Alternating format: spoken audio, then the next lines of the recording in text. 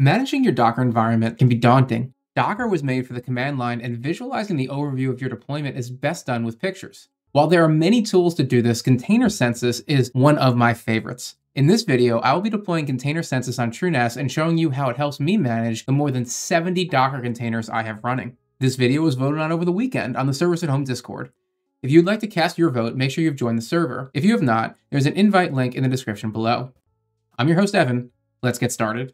The first thing I'm going to want to do is create a data set for Container Census to live in. On the left, I'm going to click my Datasets tab, then click my Configs tab, and in the top right, click the blue button to add a dataset. I'm going to call this Census. Leave the dataset preset as generic and click Save. When the warning comes up, click Return to Pool List. In the bottom right, click Edit in the permissions box. On the group line, click the middle checkbox to give it read, write, and execute, and then uncheck the other two boxes on the other line. Change your group from root to apps. Check the box that says Apply Group, and then click Save. Now let's deploy the app. Go to my wiki, and in the top, search for Census. Click the result. In section 1, Deploy Container Census, go ahead and copy the entire Docker Compose file. Jump over to your Dockage interface. In the top left, click Compose to start a new stack. Give the stack a name. Remove all the placeholder information on the right and paste the Docker Compose file. We're going to make a couple quick changes in this setup. You can see in the environment the auth is false and the auth username and password are asking you to set them here. If you want to have authorization, set this to true and set a secure username and password and change your time zone to something more appropriate. Now let's click Deploy. Click the pill for 8080 and it will open up the Container Census dashboard. We can see it is running on one host right now, hosting 86 total containers, of which 78 are running and 1 is stopped. This overview shows my containers by state, the host that I have it running on right now, and some of the recent containers I have up.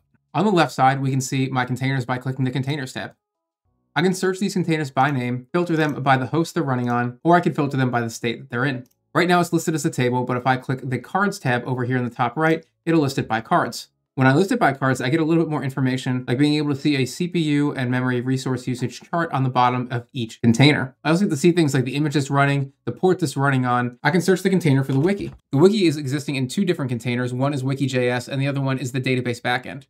I can see that the wiki is using approximately 0% CPU and about 281 megabytes of memory. When I click the logs button, it'll pull up all the logs of the wiki.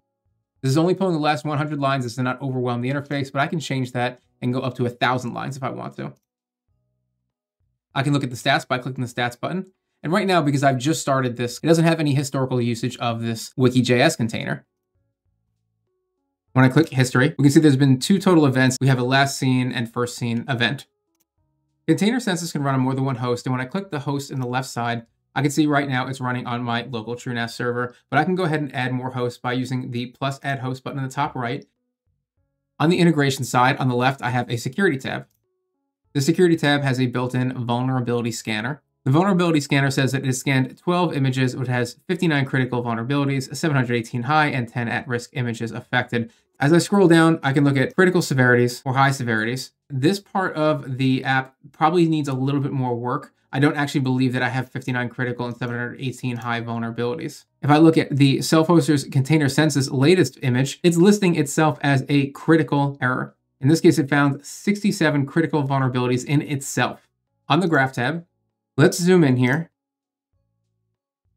Image is running off 4 containers plus a database right now, all of which are networked together on the image default network. And that's what we're seeing here. When I click Fit to View, I can see all of my Docker containers. The very top box allows us to install external plugins from the GitHub repository. Container Census gives us an amazing view into our Docker deployment. As you can see, even managing 86 containers can be done pretty simply using the dashboards and all the tabs available on Container Census. If you're using something else to monitor your Docker deployment, please let me know in the comments below. Thank you guys so much for watching this video. Please give us a thumbs up if you liked it, and make sure you subscribe. If you want to have a longer conversation with us about this video, please jump on our Discord server where we can have a proper conversation. Thank you guys so much for watching this video, and as always, stay curious.